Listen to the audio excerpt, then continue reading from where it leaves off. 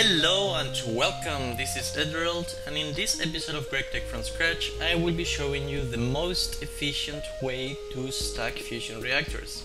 So I've gone ahead and made the most basic possible fusion reactor with 2 material injectors, 1 material extractor, a fusion reactor computer and 4 energy injectors. Now there are 3 possible ways of stacking reactors. You could simply build a reactor on top, by putting coils on top of the casings and then building from that. And as well, you can build it next to it. You can build another reactor to the side, and there are 2 ways in which you can do this. You can start by putting coils here, using the 3 coils under here, and keep building after that. But the most efficient way, resource-wise, is to overlap a little bit more and actually start your new reactor from here. You put 3 coils here, and now you're gonna save on the 2 coils that you're supposed to put here and the other 2 coils. Plus you're gonna be also saving 23 advanced casings. So you put the 3 coils here, then it's gonna be 2 coils there, and then you just build your reactor like usual.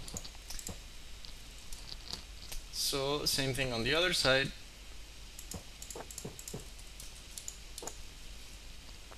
And then you keep going until you got your second reactor. So I'll build it off camera, and when I'm done I'll show you guys that it's working.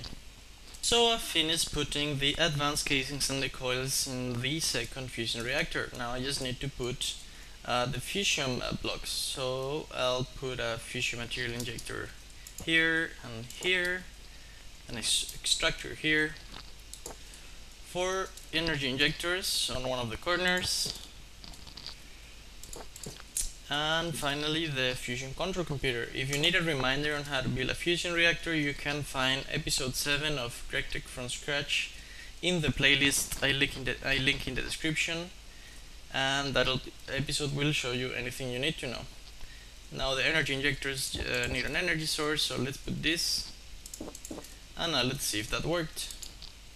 And there you have it. I have a functioning reactor which is filling up with energy here, and another reactor that's already filled.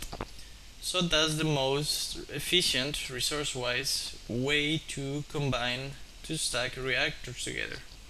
And that'll save you 4 fusion coils and 23 advanced casings. Hope you enjoyed the episode, and I'll see you next time.